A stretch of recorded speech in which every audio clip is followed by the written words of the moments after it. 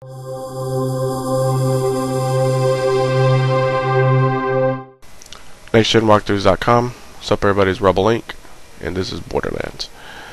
Alright, so a while ago I just initiated the Meet Shep Sanders mission, which is the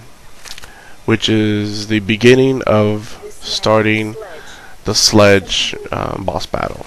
So if you remember before all the 9 toes videos, how there was like 9 toes semicolon, then the name of the mission.